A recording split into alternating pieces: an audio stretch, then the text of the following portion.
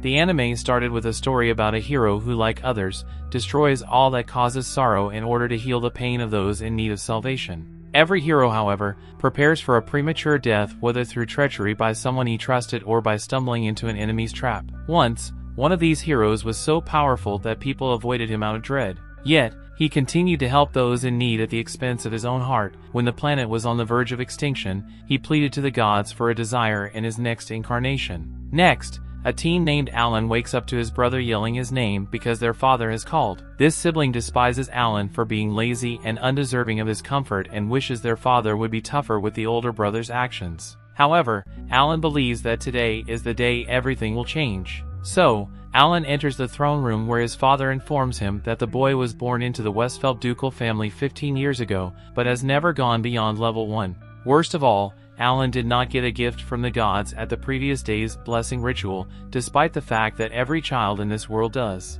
As a result, Alan's father regards him as a failure who brings shame to the family name, despite being the Westfeld family's heir, and kicks him out of the house. Outside the gates, Alan rejoices in his freedom from such an awful duke. After being reincarnated, he could now pursue his own path and find the inner serenity he craved in his previous life. For this, the youngster journeys to the borderlands in the east of Westfeld, where he expects to live a quiet life free of turmoil, as opposed to his previous existence, where everyone feared him. On his route to his objectives, he finds a good area to rest before continuing his track, but in the distance he notices a knight named Beatrice who is alone against some stone dogs. She rips the animals apart, but they soon regenerate, putting her companion Reese in risk. Beatrice encourages her friend to go, but Reese refuses to leave the knight alone with these animals. As Alan watches the scene, he recognizes the first princess of Adistella's kingdom and wonders what a princess would be doing there. Then we're brought to a memory in which Reese overhears visitors at a ceremony insulting Alan,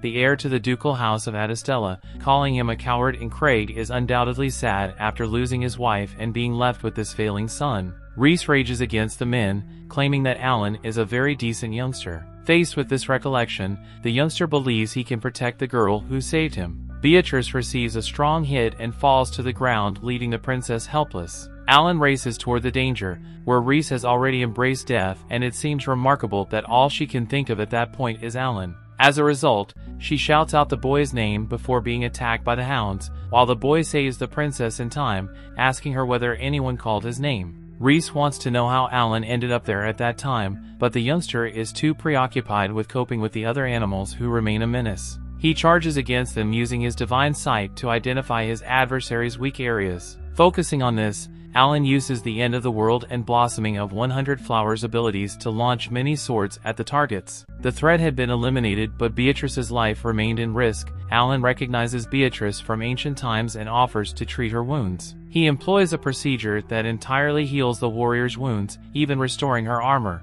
Faced with so much power, Reese questions how her friend got to this point, and he tries to hide the reality that he received it from a previous life. Beatrice believes it is a gift from another level that the church is unaware of. The princess accepts this concept, which the lad affirms. He wonders why the princess is at this location, and she responds that she got a spiritual revelation a few days earlier. It wasn't specific information, but the princess's gift stated that if she paid attention to the words uttered, she may avoid something horrible happening. Through this revelation, the two were led to Column Village on the border, but they were ambushed along the route. Beatrice claims that if it hadn't been for Alan, the two would have died. The princess also wants to know what Alan is doing there, but our boy prefers to converse in a carriage just behind them. Reese remarks that it is broken, but Alan repairs the vehicle with more healing light magic. Inside the carriage, Alan claims to have been exiled from the Westfeld family and plans to travel to the domain's borders.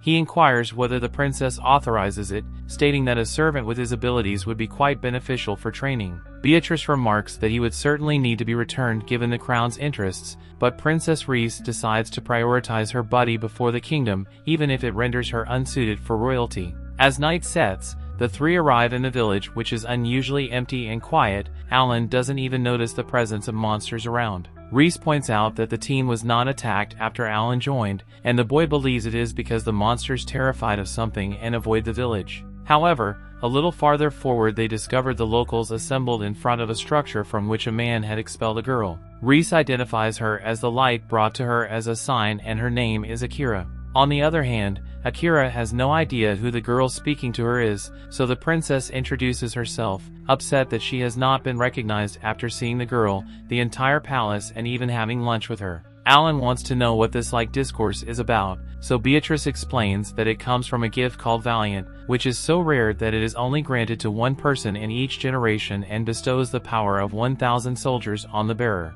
In this generation, the heroine with the most powerful gift is Akira, and Rise's discovery was to become a guide to the light and destroy the darkness. Soon the party gathers to satisfy their hunger, and Akira confesses that she had been roaming aimlessly until she came across this settlement. When a youngster informed her that she had nearly been sacrificed to the dragon that lives in the neighboring mountains, Akira sought information from the village leader, but he advised her not to intervene. When confronted with this, Alan speculates that they let the dragon to stay for safety, as monster attacks are a matter of life or death in a small village like this, explaining the region's unusual lack of monsters. Akira agrees with the idea and quickly discloses that she told the girl who was offered as a sacrifice to hide in a nearby cave until everything was sorted. However, finding nothing remarkable in this location, Akira decides to destroy the dragon once and for all, and invites all who choose to join her. Alan contemplates the idea that the villagers might not want to get rid of the dragon, and that killing it could lead to a battle,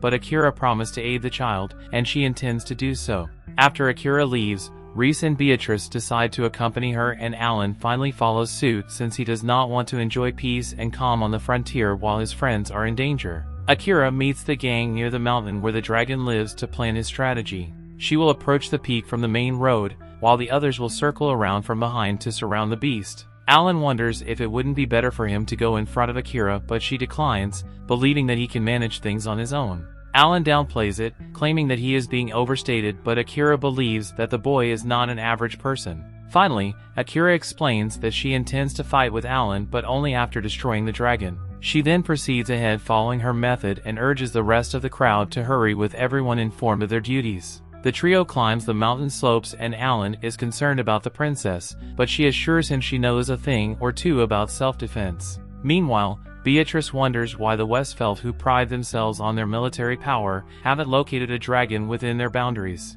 In turn, Alan feels that his former family and this dragon have some sort of relationship, hence there has been no strikes between them. He speculates that perhaps the community was created specifically for the purpose of giving sacrifices. With this, Beatrice agrees that keeping an agreement with the dragon would keep the border secure, but Alan believes that is merely a byproduct of this connection and that the true goal is far worse. At this point, the dragon detects Akira's presence and attacks. She retaliates by invoking the Sovereign of Lightning, believing that this will solve the problem, but the dragon emerges unhurt, mocking the human and questioning whether this is a joke. In response to the hubris, Akira decides not to back down in this conflict, but the dragon warns that innocent people may become victims of the crossfire. Akira then notices the tiny girl who had been presented as a sacrifice. Akira inquires as to how the dragon discovered this youngster, to which it says that it led her to escape on purpose because its objective was never to devour humans, but rather to enjoy watching the sorrow on their faces.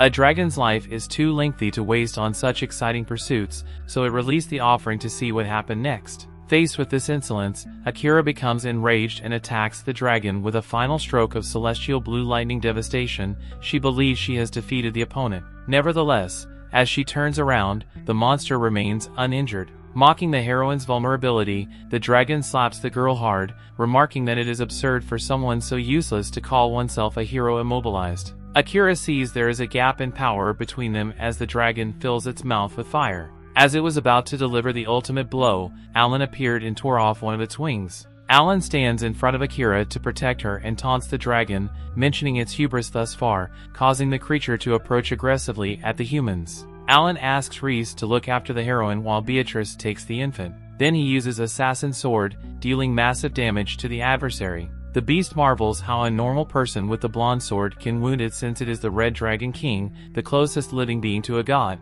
Alan agrees that this monster is on a different level, but after observing the battle between him and Akira, he believes he can win using his end-of-the-world technique. However, the dragon acts dirty, using the rest of the party as defenseless shields. However, Rise inspires Alan to do what needs to be done, and he recalls how he lost the ability to face people after being labeled a failure. Still, he sees that Rise has instilled a peculiar fearlessness in him. so he charges at the dragon, who decides to kill everyone at once. But the warrior uses the end of the world's supreme ability, and when the weapon's strong brightness pierces the creature's body, the blackness of the sky dissolves and the red dragon king scales fall from the sky. Shortly after, Akira awakens and embraces the kid she pledged to save, while Alan realizes that saving a princess and assisting a hero in killing a dragon is not the kind of tranquil existence he seeks. However, when Reese extends her hand to the child, he sees that a minor deviation on the journey isn't detrimental. The story continues. We see Alan wakes up the next day shocked and apologizing for sleeping too long, but Reese reassures him. After all, the battle with the Red Dragon King must have been extremely taxing. So Alan asks where the others are, and the princess gestures to the middle of the field, where Akira and Beatrice are engaged in a training duel. Then Reese uses the opportunity to describe her ability to heal people, which she exhibited before. However, Alan recounts hearing stories about a miracle saint who heals any illness or injury at the doorsteps of needy families, and expresses surprise that the princess, whether she's a princess or a wonderful saint, remains just herself. With that said, an atmosphere of attachment develops between the two, but Akira calls for Alan to train with them, breaking up the intimate moment. The adventurers subsequently bid farewell to Akira and the little rescue girl, whom they offer to accompany them on their journey, but she dislikes carriages and prefers to walk instead. Reese asks if Akira is certain she wants to stay with the child, but she says they've already bonded and her family no longer exists,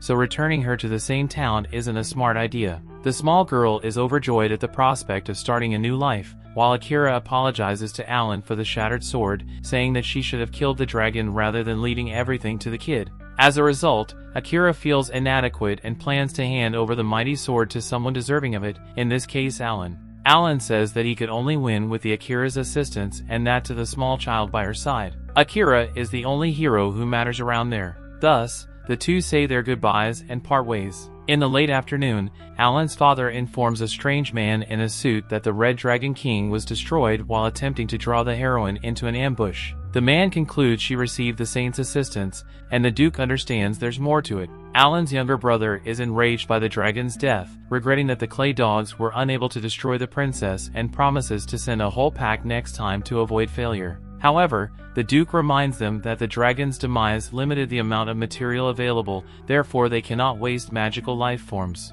The guy believes that being thrifty will allow the princess to escape, but the Duke tells him that as long as the targets are in Westfeld territories, there will be plenty of opportunity to catch her. More significantly, the Duke wants to know if the elf has been found, to which the mysterious man says that there is no need to hurry because he will soon give the elf's head to the noble. With the man and the suit's departure, the Duke rejoices at the opportunity to bury these irritating god's puppets and exact revenge on the Westfeld family. Elsewhere, in the carriage, Alan inquires about Reese's acquaintance, a blacksmith, and she tells that this blacksmith lives in Granholm, a city near theirs. Reese wishes she could ask her friend to manufacture a new sword for Alan. He, in turn, startled to learn about border cities, while Beatrice insists that their acquaintance is a skilled blacksmith, despite the fact that there aren't many else. Reese then apologizes to Alan for putting him in this situation and offers to give him the sword as a reward. Alan appreciates the gift but questions if the princess should return to the capital. She reveals that in addition to being with Beatrice,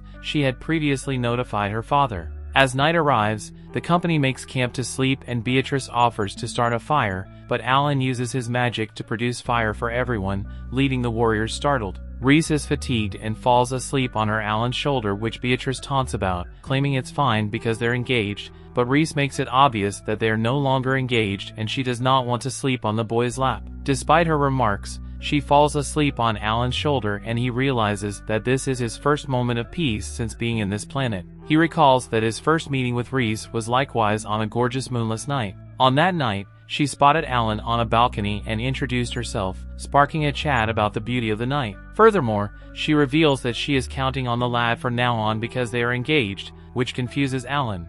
The next morning they arrive in Granholm, which Alan describes as being so active that it does not appear to be a border town. Beatrice notes that visitors and wanderers frequently pass through this type of city because it is on the border. They all arrive at the blacksmith's house, but it appears that the elf is not there. Alan discovers that the entrance is unlocked, so the girls enter and shout out for their friend Noelle, while Alan admires the fine craftsmanship of the weaponry inside. Reese screams as she sees Noelle unconscious on the floor, but Beatrice tells her that it is merely the elf's typical deep sleep. With that, the saint heals her companion, and the bodyguard reveals that Noelle doesn't eat, drink, or sleep when she's crafting a weapon, so she drops out from weariness. The princess has already asked her to take it easy at work, but she never does. At that point, the blacksmith wakes up and finds her pals, whom she hasn't seen in a long time, but she wants to know who the guy next to them is. So he's introduced as Alan, one of Reese's guards, and he requests the elf to manufacture a sword for him. However,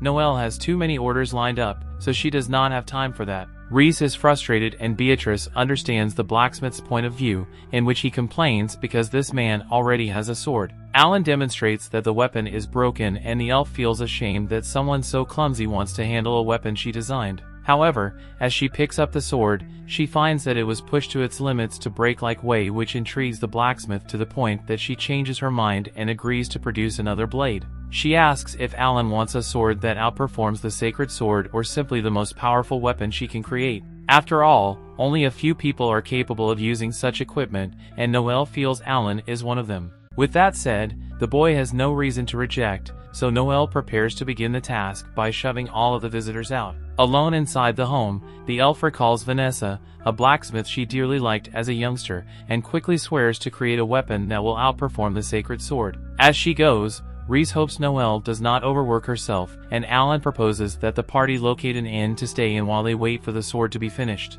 Nearby, a woman reveals herself and vows to report what she sees. She soon tells the man in the suit that the saint was seen with her bodyguard and another warrior, which surprises him because he expected the princess to be accompanied only by Beatrice, so he intends to investigate the situation. Meanwhile, in a nearby inn, Alan inquires about what they want to do during these days, and Beatrice suggests that he do what he has always desired: relax and not worry. However, Reese proposes that he go to the Adventurers Guild and sell the stuff that the dragon dropped, which Alan believes is an excellent plan to defray the hotel bills. With that agreed, the girls decide to take a walk around the city in Alan's absence. With the youngster gone, Beatrice wonders if the two of them can really handle this situation, but Reese chooses not to involve Alan. Shortly after, Alan finds the guild and displays the dragon scales he looted, and the receptionist is thrilled to see such a rare treasure on the counter. Unsure what to do, she takes the summons and hurries to talk with the manager, leaving Alan empty-handed.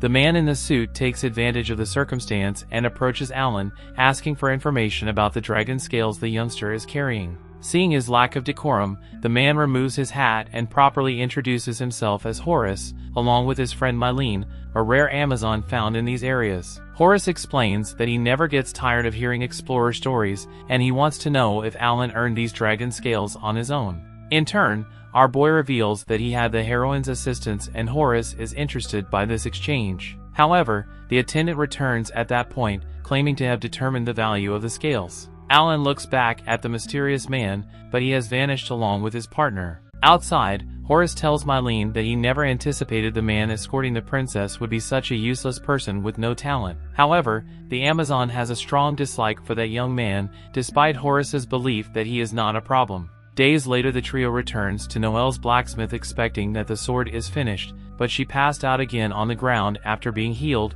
Noelle gestures to the most powerful weapon she can create.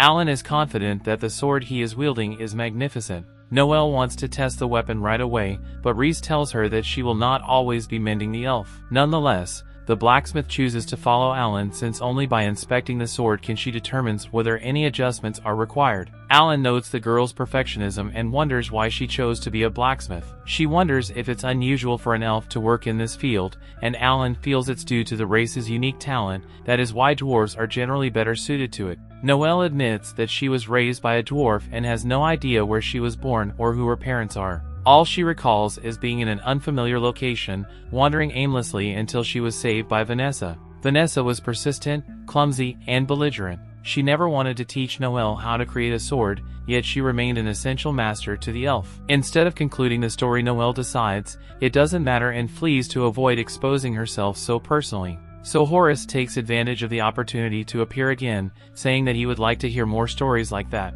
When they return to the city, Alan detects something weird about this man and this Amazon girl, but before they can talk, Noelle rushes the youngster to finish the sword test. The elf studies Horace and believes he is someone she knows, but she soon abandons the notion. As they walk away, the man in the suit tells Mylene that the youngster probably didn't intrude on their affairs, so he begs the Amazon to keep a watch on Alan so he doesn't discover the secret. Returning to the warrior, he tries the sacred sword, and after fighting some animals, he is pleased with the blade, so Noelle steals the weapon and demonstrates her skill, which is the capacity to discern conditions that are unseen to regular eyes in this type of weapon. Analyzing Alan's angle, speed, and precise posture with the sword, she is confident that her picture of him as the ideal user of the sacred sword was true. Still, she is curious to know how the youngster fared against the tougher monster, so she asks him to continue on the route head deeper into the woodland. They arrive at a location where Noelle claims there have always been numerous monsters, but it is vacant, so she assumes they are scared of Alan's presence. However,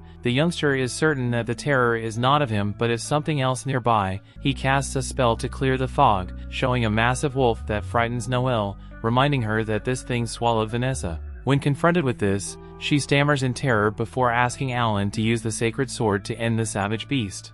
The story continues. We see Noelle's past where she attempts to catch Vanessa's attention, but Vanessa is very focused on her profession. The elf says she is hungry, which irritates Vanessa, who frowns in an attempt to distract the tiny one. However, hours passed and the blacksmith was still working, while Noelle had managed to find something to eat. The elf approaches Vanessa and wonders how she manages to utilize so many different tools, but Vanessa keeps silent, irritated by being ignored. Noelle misbehaves, lifting a massive sword with her hands before losing balance and falling, knocking over several items. Even still, Noelle has not received the attention she desired, so she chooses to back off and sit near the dwarf again. Noelle wonders what's so amazing about hammering on a sword all day, especially when it results in feeling ill from not eating or drinking for days. When Noelle realizes she won't achieve what she wants from a distance, she approaches Vanessa, constantly calling her dumb for not understanding how to talk, but even this strategy fails. The next day, Noelle sleeps wherever in the home as the hammering continues unabated until Vanessa stops her work.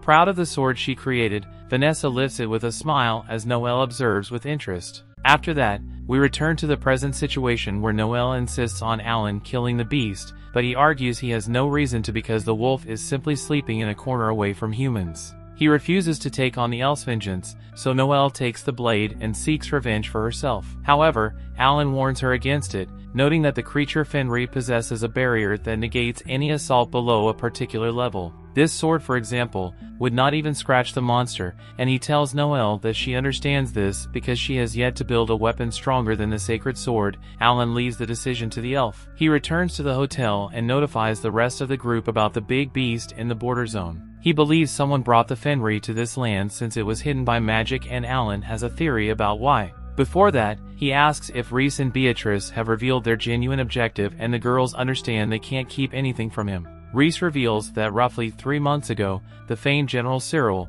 one of the kingdom's most powerful, was slain. Nobody knows why, but the murderer carried the general's head with him. Many spells were cast to try to discover the motive, but it remains unknown to this day. The culprit is suspected to be a demon, as these beings use magic that humans do not understand. However, because demons aren't known for killing humans or worrying about politics, it's possible that he's acting on directions from someone else. For all of these reasons, Reese and Beatrice were studying this case in this city, and after some consideration, Alan believes he has a suspect. Meanwhile, near the border, Mylene wonders who was able to undo the Fenrir's camouflage, as it is not easy to do. As a result, she believes she is dealing with a more serious enemy than Horace realizes. She returns to her supervisor to report on her task. He tells her that he will make his move soon because his time in this city is up. Thus, Mylene must bring the elf and the saint's skulls. When Horace notices the girl appears terrified by the request, he wonders how a feared Amazon could be so sensitive. A magical servitude collar appears on the girl,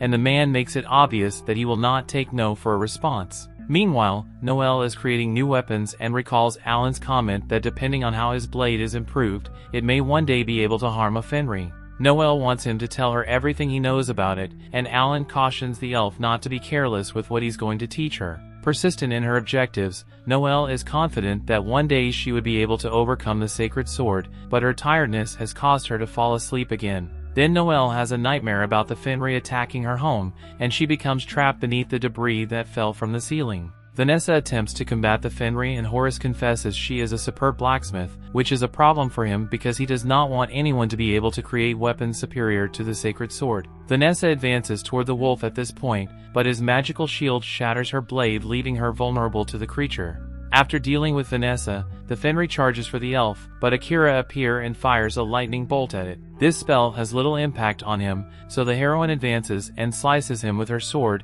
causing Horace to flee alongside the beast. With the attackers fleeing, Noelle visits her master's body to grieve her loss. Akira tries to persuade her to treat to her wounds, but Noelle wonders why the heroine possessed a sword capable of harming the wolf while Vanessa did not. Soon, the young elf clutches the weapon that her master took so long to create and sobs in front of her body. At dawn, Noelle awakens feeling abnormally light and hearing a disturbance outside. She believes it's Reese, but Alan is checking to see if the blacksmith isn't overdoing it. As promised, after a long day of work, the blacksmith completes another blade and returns to the woodland where the Fenri was last seen. After a lengthy trip, Noelle confronts her opponent and lifts the blade to penetrate the beast, but it hears the sound of the sword and hits the elf first. Horace comes and is impressed that the girl was not rendered unconscious by a Fenri swipe. Finally, he admits he was seeking for her. The elf inquires whether the guy will kill her like he did with Vanessa. Upon hearing her name, Horace scratches his chin and recalls that this elf disappeared familiar because she was the one with the dwarf blacksmith. As a result,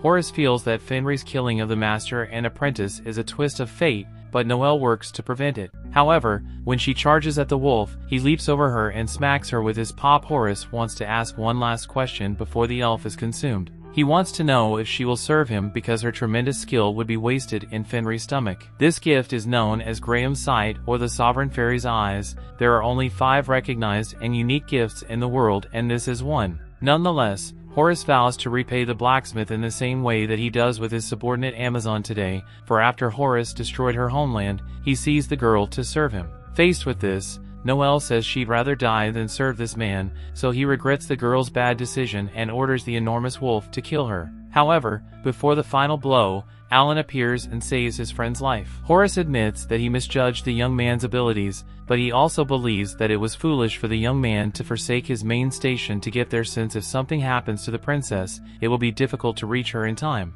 Meanwhile, Mylene had already entered Reese and Beatrice's room. However, when she approached Princess Reese's bed, it was merely a knotted mattress. The two were already prepared for the confrontation and were hiding till the Amazon arrived. Returning to Alan, he mocks the enemy's arrogance, noting that he never considered Mylene's discovery. Alan was aware of how she operates and erected a barrier around Reese that eliminates invisibility. Alan has been the target of such plans so many times in his life that he is used to them. Horace thinks it hilarious that the youngster recounted his imagined prior life, and he understands that even with Mylene exposed, Beatrice cannot overcome her. The two warriors fight for the princess's life in the Chamber, but Reese tells Beatrice to halt before she goes all out against her opponent. The Amazon takes advantage of this confusion by hitting her opponent with her elbow, putting her unconscious. With this, Mylene had a clean route to finish off the princess, but instead of doing so, the Amazon hesitated until Beatrice saved her companion in time. Alan, who is watching the battle from a distance,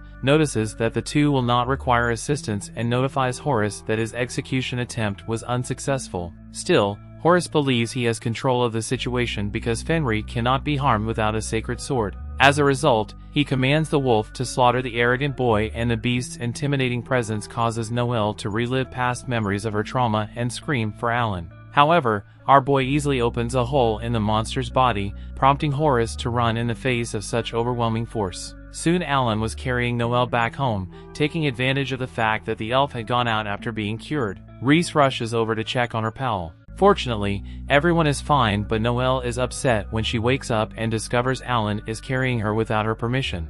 The next day, they determined that Mylene has been released from Horace's subjugation spell and should be able to communicate freely. Beatrice believes it is preferable to take her to an official trial in the capital, while Reese believes the girl is not bad and prefers a more peaceful resolution. The bodyguard informs the princess that the Amazon attempted to kill her, but she says that this was not her purpose. Anyway, Reese believes Mylene has someone from her people waiting for her, but the Amazon explains that her nation has been torched, leaving her with nothing, no one and nowhere to go. Noelle recalls being rescued by Vanessa at this point, and after asking her name, the dwarf blacksmith offers to take the elf to her home. Soon, in a moment of empathy, the elf blacksmith breaks the Amazon's ties and frees her, asking the girl to reside in her home. Beatrice claims that this woman could assault Reese at any time, but Noelle believes differently, and if that happens, Mylene will be severely chastised. With that, Amazon is moved by the support she has received from this stranger and begins to cry.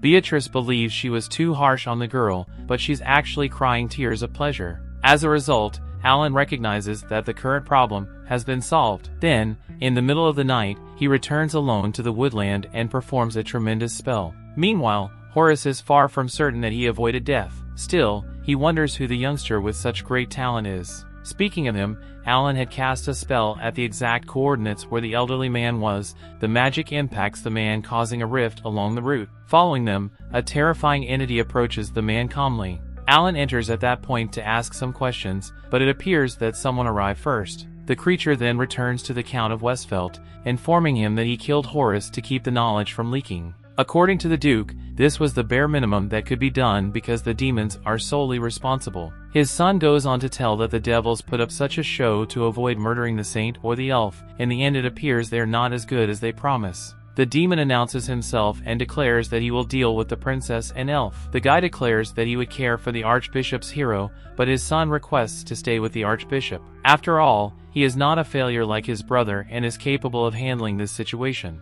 The story continues. We see Princess Reese is traveling with her uncle and the royal entourage when suddenly they are attacked by ugly flying monsters. The guards with tin bucket helmets are no match for the powerful monsters. Reese's uncle asks her to stay in the carriage while he rushes out to help fight off these monsters. Reese looks around to find numerous monsters snacking on her bodyguards when one of the monsters decides to say hi to her and breaks the glass, sending her flying below the seat. With no way to protect herself, she can only scream. The monster peeps inside to see what the fuss is all about when it screams in pain as the uncle stabs it in the back, but the monster refuses to go down without a fight and turns to rip the uncle's abdomen, spilling his guts out. He looks one last time at his knees before he's taken by the monster, who tries to eat him alive, but his thick metal armor prevents the monster's sharp teeth from piercing it. The uncle uses his remaining strength to stab the monster one more time, resulting in both falling into the river at the bottom of a steep cliff. Reese freezes in fear and stays like that. At present, Alan, Reese, and Beatrice walk into a peaceful village. The villagers are busy preparing for the Returning Spirits Festival, in which they welcome the spirits of their departed ancestors. Despite being the most armored and huge in size, Beatrice is the only one who clutches her sword tight and scared. Another villager joins in and explains there is nothing to worry about as all they do is dress up as ghosts and dance. Beatrice lets out a chuckle trying to cover up her embarrassment. Just then, Reese asks the villagers if they know someone who wears silver armor, as she had heard a description of someone like that in the village. The villagers looked confused and apologized as they don't know any such person. Reese is disappointed, unable to find her mystery man, and Beatrice wonders if such a man's existence is just a rumor. Alan remembers that during their search they were still at Noelle's house. The Adventure Guild also didn't have any information. Noelle remembers hearing from a regular client of hers, who was also an adventurer, about a ghost that appears in a certain village supposedly from the royal family. Suddenly,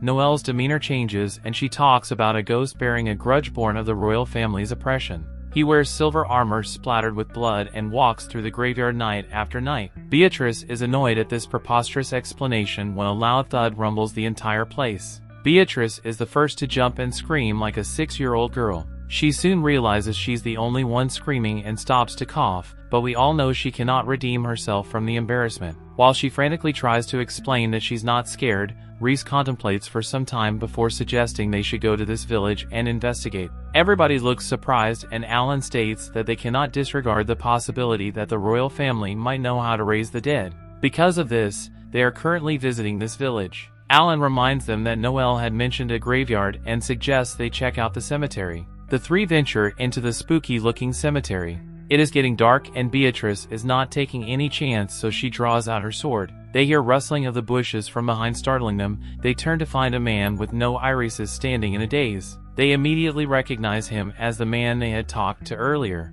The man brings them to the village headman's house so they can ask him some questions. Alan asks what he was doing at the cemetery. The man replies that he was passing by when he saw them there, so he decided to stop by. He talks in an animated way and soon takes his leave. The trio sits down with the village headman, who tells them they haven't heard any rumors of a ghost with silver armor. He offers them his house to stay for the night, as the next day is the festival. That night, Reese dreams of her uncle, who was a father figure to her and would often call him father. She remembers how he had told her that in every situation believing in people is the most important thing, as that belief becomes a connection that links them together. Reese wakes up with an epiphany and walks to the window where she sees a knight in silver armor. She calls out to him, thinking he is her uncle, and follows him to the graveyard, where suddenly it becomes a scene from Walking Dead as the bodies crawl out of their graves and ominously proceeds toward Reese. Reese does what she does the best. She screams. She's suddenly woken up by Alan, who came to check on her after he heard her screaming. It seemed like she was having a nightmare. Realizing it was all a dream, she hugs Alan. The next morning, people gather before sunrise dressed in all sorts of Halloween costumes and dance around a huge bonfire. Meanwhile, the trio keeps their distance, baffled by how the villagers are celebrating the dead, which would otherwise be considered a taboo in their kingdom. Alan mockingly states that as a knight of the realm, why doesn't she put a stop to it? Beatrice is quick to report that since it isn't causing problems for anyone, it is fine. Alan notices Reese looking stressed, but doesn't say anything. Just then, the man from before approaches them and encourages them to dance too. Reese politely declines, saying she would like to rest, but encourages Alan and Beatrice to enjoy. Alan uses his Ultra X-ray magic eyes to see for any lurking danger. After making sure it is safe, he runs to join and Beatrice follows. Meanwhile, Reese stays there, but soon gets a whiff of something and someone calls her name. She turns to see a knight in silver armor walking away amidst the villagers dressed as ghosts. She immediately rushes, passing through the crowd into the jungle. She gets the smell again and looks up to find her uncle standing in the distance. The smell is emanating from him, which happens if you don't take a shower for days. He says that coming after him like this on her own is dangerous. She calls him father and he reminds her he's her uncle. She tells him after he went missing a search operation was put into action, but he couldn't be found. She asks what he has been doing all this while. He admits he has been resenting the royal family. He heard from the royal family so he could take revenge because Reese's father was trying to get rid of her. He elaborates that the king is targeting the lives of those who possess inborn gifts. They include the people who possess the power to vanquish the dragon, the power to create unparalleled weapons, the power to double the strength of the soldiers and bring glory to the nation, the power to read any gift. And finally, Reese's powers as a saint, since these powers individually have the potential to destroy the kingdom. Reese's father thinks that these people with powers known as the puppets of gods are said to wreak havoc at the behest of the gods. Uncle extends his hand and says he wants to save Reese and asks her to join him in defeating his brother. Reese, however, refuses and says that she believes that if they can talk, they can come to an understanding, and repeats what he had told her once about believing in others. Suddenly, Uncle starts levitating and smiling menacingly. He declares that her corpse won't go to waste. With that, he unsheathes his sword and strikes her, but his attack is thwarted by Alan, who arrives right on time to block the attack. Uncle recognizes Alan Reese's good-for-nothing ex-fiancée. Alan demands that he return Uncle Alfred to them. Alan uses Parallel Paradox spell break on the uncle. Suddenly the spell strings controlling Uncle break and Uncle comes back to his senses. However, he asks them to stay away and declares he is already dead. He repents, saying all those things to Reese and regrets attacking her, even if it was not at his own will. He clarifies that it is not the king but the demon. However, his grudge against the bloodline is real because since his childhood sycophants and jealous people have tried to bring a rift between the two brothers. He hated the fetters that came with being a royal, which made him abandon his position and start again from scratch. That's how he became vice captain of the Premier Knight Squadron. He admits Reese was the only one who brought him happiness. He turns to Alan and asks him to take care of Reese for him. He adds that she is a good girl but also reckless. Alan admits that was his plan all along. Satisfied, he asks Alan to spar with him one last time. Alan gladly agrees against Reese's protests. Alan stops Reese and explains that Uncle is entrusting him with Reese, so he wants to make sure he's worthy of keeping his promise. Uncle praises Alan for his intelligence and warns him that at that moment he is not a corpse, but a man, a knight, and a father. They start fighting and show exceptional skills. Mid-fight, Uncle reminds Alan that it is the returning spirits festival when living and the dead mingle, a dream of a single night, a chance to dance with those who shall never return. The two men are at par, and as they continue to fight, Reese remembers another memory with her uncle. She is asked if he's really strong and if he'll protect her from scary monsters.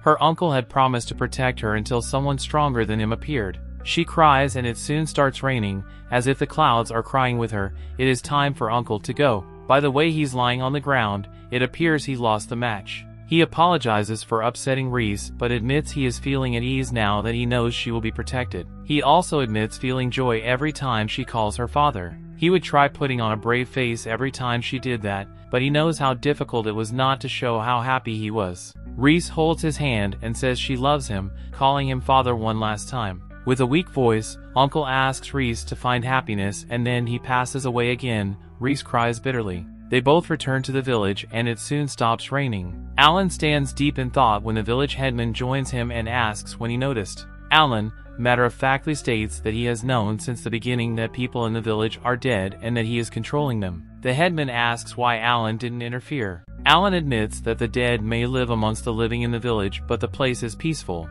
The headman reveals he is also a demon, but Alan isn't bothered and states that assuming every demon is evil just because they are demons is just naivety. Just then zombies once again make an entry from the ground and walk towards him, and Alan realizes whatever he said might not apply to them after all. The headman wants Alan as his pawn and thus sends corpses to overpower him. Alan uses his magic to break the bonds and neutralize the demon's control over the undead. Alan isn't done yet and unsheathes his blade. He uses World End 2 with one stroke move and slices the demon and the corpses into half, finally providing them a way to pass on. The demon leaves a crystal behind which Alan keeps. Meanwhile, at the Duke Palace, the Craig and Brett are not happy that their pawn, the demons, failed, even after lending him their help. Craig reminds Brett that letting a girl's escape wouldn't hinder their plan. They already have the Archbishop's head in their hands. Reese, Alan, and Beatrice start on another journey, and Beatrice promises that as a knight she will always be by her side. This makes Reese happy and she thanks her for being so supportive. Alan looks at the crystal he collected and realizes it is Brett. He also realizes that the uncle had his head placed on the general's body who had lost his head. Suddenly Reese's high-tech hologram producing makeup box gloves. She opens it to find a message stating General Cyril has returned, shocking everybody.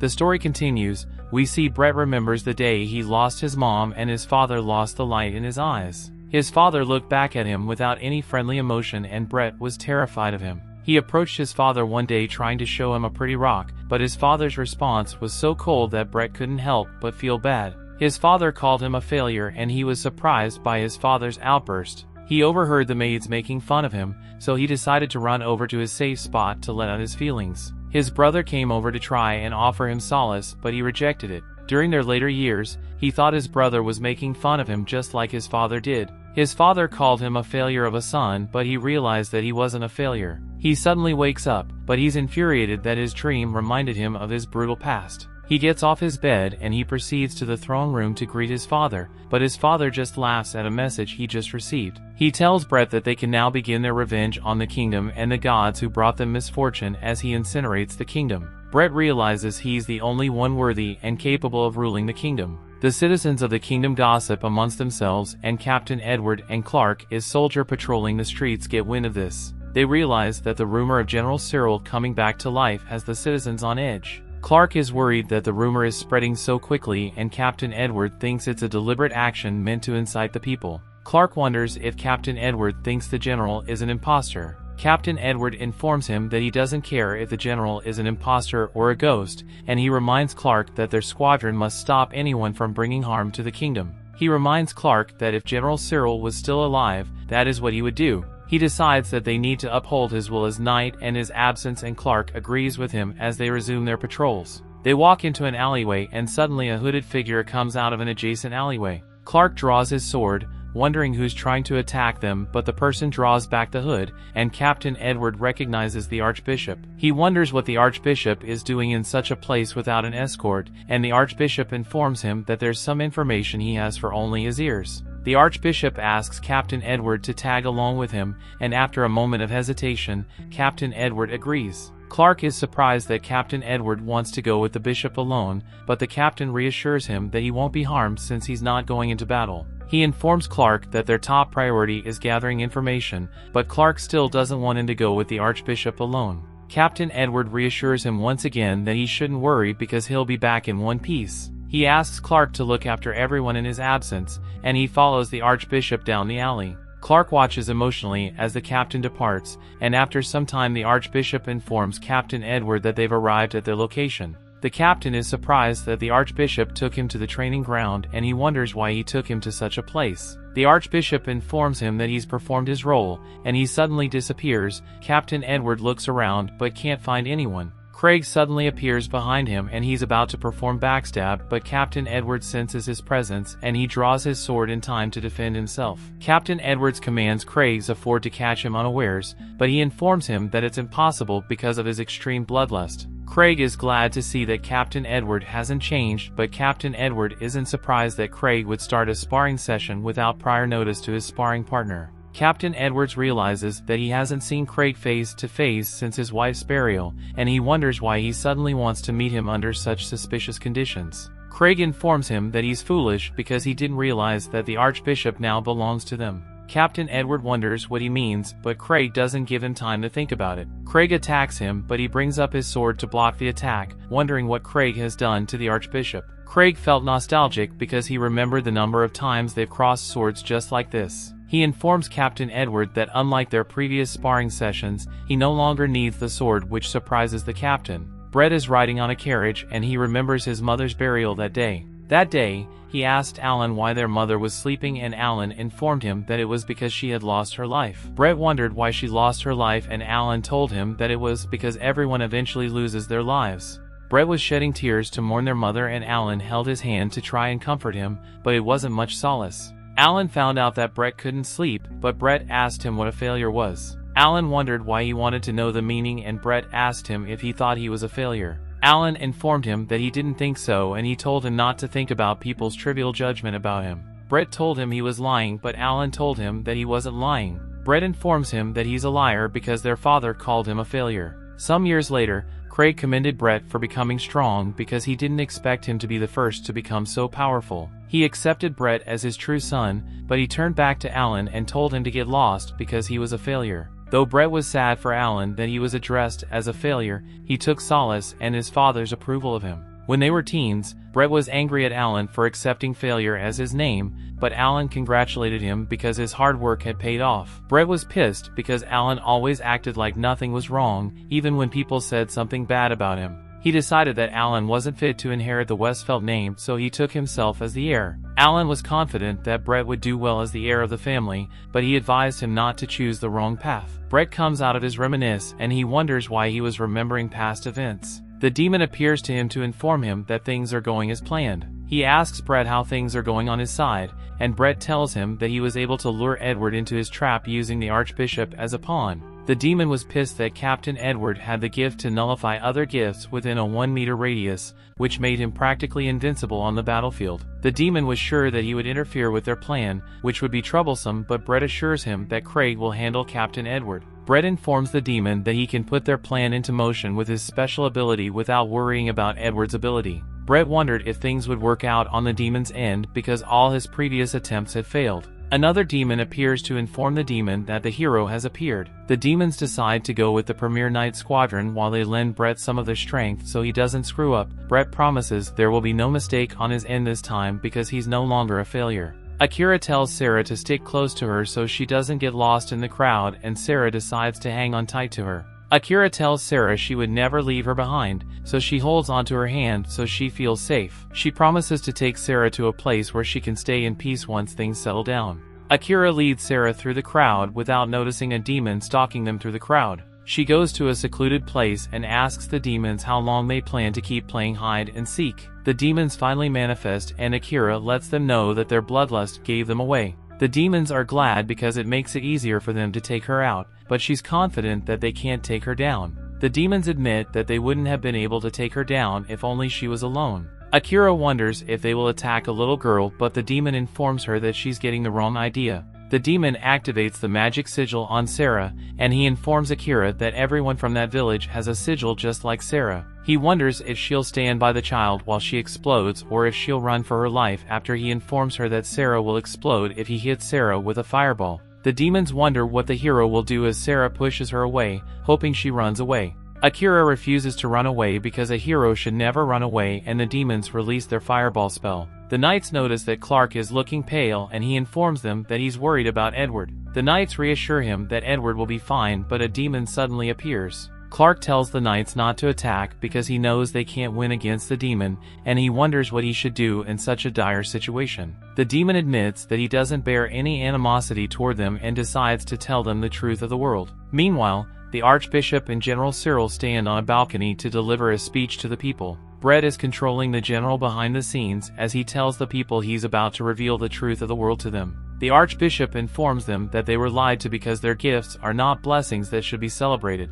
The Archbishop informs them that they are slaves of the gods because their gifts were imposed on them instead of them to be given the freedom of choice. He is pissed that the gods control them like puppets, but he informs them that the only way they can free themselves is to give up their gifts. The Archbishop tells them to liberate themselves by doing away with the gods, but the people are hesitant because of the abilities their gifts grant them. General Cyril invites Brett to the balcony to clear any doubt that people have, and he walks out on the balcony. He points out a sorceress dragon that will be a huge asset to them. General Cyril informs the people that the life form has the strength of 1,000 soldiers with no weaknesses, and the people believe him because they tested its abilities. The people wonder if the single life form will be able to make up for their abilities, and Brett informs them that his marionette power will make up for that. The Archbishop explains that the marionette draws out latent abilities that will make the people stronger than ever. The Archbishop also tells them that the gifts the marionette draws out will be gifts they're already familiar with, which they will use to assure themselves into a new age. The people slowly see the benefits of Brett's power, and they wonder what will happen when Brett passes on. Brett informs them that though they can't use gifts anymore, there will be more assets they can trust. The people wonder what he's talking about until a demon suddenly appears and takes off its hood to reveal its appearance. The people are surprised to see a demon, and Brett admits their surprise is justified, but he assures them that they formed a cooperative relationship with the demons. The Archbishop informs them that they are only able to learn the truth thanks to the demons. He promises that the demons will lend them the abilities they can use to replace their gusts, and Brett encourages them to join hands with the demons so they can live as they wish. The people cheer for Brett, and he takes in every ounce of their praises. Meanwhile, Edward is still engaged with Craig, who manages to hurt him with his sword. Craig wonders why Edward hasn't given up when it has been clear for a while that he'll lose the fight. Edward figures out that he can't defeat Craig because he has a high level, and Craig informs him that levels are more important than skills because an increase in level leads to an increase in spirit. This leads to the creation of a superior being powerful enough to take down gods. Clark learns the truth, but he tells the demon they're knights and they'll stop anyone that wants to bring harm to their kingdom. The demon suddenly becomes invincible, takes down some knights, and hurts Clark. He reappears, but Clark is still defiant and hell-bent on defending his nation, which surprises the demons. The demon concludes that he's a fool, and Beatrice walks in on them, telling the demon they have to be foolish to become knights and protect their country blindly. Craig takes down Edward and he tries to get back up, but Edward warns him to stay down. The demon comes in and Craig wonders if he's taken down the demon. Akira removes the demon disguise and Craig wonders how she's still alive. She recalls how she was saved because Alan undid Sarah's sigil, and she wonders how much Alan knows about what's going on. Meanwhile, Brett is taking in the people's praises when Alan suddenly calls out to him, and Brett wonders what the failure is doing in front of him. The story continues. We see Alan watches through his magic device as Beatrice confronts the demon who tried to take down Clark. Beatrice figured out that the monsters sent to take down Edward and the attempted takedowns of Reese were the works of the demons. She is disappointed that the House of Westfeld was working with the demons to orchestrate their plans, and the demon was surprised that she figured it out. She wonders what the demon's plan is, and he decides to share it with her since he'll be sending her to the underworld anyway. Mylene secretly appears to record the demon and broadcast it to the citizens as the demon shares his plans. He tells Beatrice that they plan to take down the general and the princess because they would get in the way of the plans. Brett tells Alan to stop the broadcast, but the broadcast continues as the demon continues to unravel his plans. He informs Beatrice that they plan to incite humans into giving up their gifts of their own free will. Brett is pissed that Alan always does things to piss him off, and he tells him to stop interfering with their scheme. The people now realize the true intentions of Brett and the demons. Princess Reese walks up to Alan, telling Brett to call off his plans. The people wonder if the princess was really threatened, and she confirms that they really threatened to take her life. She informs the people that it was sorceress life forms just like the one Brett said would protect them. The people are now convinced that Brett didn't mean well to them, and they wonder why he would connive with demons to pull off such a thing. Brett is pissed off, but he suddenly starts laughing manically at the results of Brett's meddling. He uses his marionette skill to control the knights, and they involuntarily draw their swords against the people, but Alan nullifies it. This releases the Archbishop General Cyril and the knights from Brett's control. Brett decides to use the sorcerer's life forms to ensure that Alan doesn't ruin his plans completely. The people notice the life forms going wild, and they all run for shelter as Alan blames himself for not looking after Brett properly when they were kids. Despite feeling guilty about how Brett turned out, Alan knew it was his fate to put an end to his plans. Brett tries to use his marionette skill on Alan, but Alan definitely catches his threads, which he uses to pull Brett towards him and send him flying with a heavy punch. Brett falls on his face, looking defeated, and Alan stands over him looking down with resolve. Reese sees a child crying for help, so she calms her down, but Alan walks up to her and tells her he will be leaving the rest to her. He notices the look of worry on her face, and he assures her that she doesn't need to worry because he's going to take down his father. Reese wonders if Alan won't feel bad about taking down his father, which makes him remember when his father called him a failure for bringing shame to their family name. Though Alan had made peace with the fact that he was a failure, he was glad that he had people around him whom he could rely on. Beatrice was locked in battle with the demon, with Mylene helping her to remain invisible as Clark watches. The demon realizes that Mylene was the person Horace raised from infancy, and Beatrice informs him that she's their ally now. The demon realizes that Beatrice is a formidable opponent, so he decides to retreat, but Mylene doesn't give him a chance to escape. The demon starts to open a portal, but Mylene throws her knife, which lodges itself into the demon's shoulder, stopping the portal from opening. Beatrice follows up with an attack of her own, taking the demon down permanently. She wonders if Clark and the soldiers are unharmed, and Clark thanks her for coming to his rescue. Though Beatrice hasn't seen Clark for a while, she realizes that they don't have time to reminisce because the demons are on a rampage. She asks everyone who can still move to lend her their strength, and Clark tells her that they must use their strength to protect the kingdom and its people. Noelle arrives with every weapon imaginable, so they're well equipped for battle, and Clark is surprised that their plan is well thought out. He thanks her for providing them with weapons, but Noelle is exhausted because Alan worked her to the bone. Meanwhile, Akira and Edward are still facing Craig, but Akira is slowly realizing that they're in a pickle because Craig's movements were abnormal. She was surprised that he was able to predict what they were going to do next, and Edward informs her that Craig has the Undertaker gift, which allows him to see the future. He tells her the power can't be used in battle because it demands a lot of concentration, and he wonders why Craig craves hours so badly. He tells him that Mariel wouldn't have wanted this, but Craig informs him that he keeps foreseeing her demise again and again. When he tried to avoid that future, there were some things he was able to change, but he was never able to change her demise, which pissed him off. He was disappointed that he was so powerless, which made him lose hope, but he was angry that Mariel's life was a plaything for the gods. He was pissed that her gift consigned her to giving birth to a hero, but the hero she gave birth to turned out to be a failure. Craig wished that gifts, the gods, and everything just disappeared, since Mariel lost her life for nothing. Akira tells him to let go of the past because he was too emotional to get over the loss of someone dear to him. Craig realizes that he has been dwelling on unimportant things, so he decides to exchange his life force to get more power. Akira shoots lightning from her sword, but Craig counters with his magic, and Akira can see that they're evenly matched. Craig increases his magic output to overpower Akira and throw her to the wall. Edward realizes that Craig's power is coming from demons, and he advises him to stop before he gets too corrupted and loses his mind. Craig doesn't care about that as he uses his dark magic to engulf Edward, who starts to lose consciousness. He sees Craig's emotions of pain, grief, and sorry, which makes him apologize to Craig because he had to go through such a predicament alone. Craig's dark aura disappears when Edward thinks he has regained his senses, but his abdomen is greeted by Craig's steel and he falls to the ground. Craig knows that no one can understand the emotions in his heart, but Akira is pissed because Edward was only trying to help him. Craig doesn't care about that too, and he decides to use his magic to take down Akira, who accepts get there, but Alan comes to her rescue. Craig is amused that it's Alan of all people who chose to interfere in his battle because he's a failure in his eyes. Alan tells him he would rather have things another way if he had a choice, which makes Craig point him to the door, telling him he can just leave. Alan resolves to stand his ground, which pisses off Craig. Craig tries to use his magic to bring Alan to his knees, but Alan cuts through it, rendering it useless. Craig is surprised because he knows his hate isn't so feeble that it can be cut with an ordinary sword, which makes him wonder who Alan is. Alan reminds him that he called him a failure, and Craig is surprised that Alan understands he's a failure, though accepting he's a failure. Alan informs him that there are some people he can't and that Mariel wouldn't have wanted him to do what he's doing. Craig is pissed off that Alan dares to utter Mariel's name from his mouth. Craig accumulates his magic and releases a black beam towards Alan, but Alan blocks it with his sword.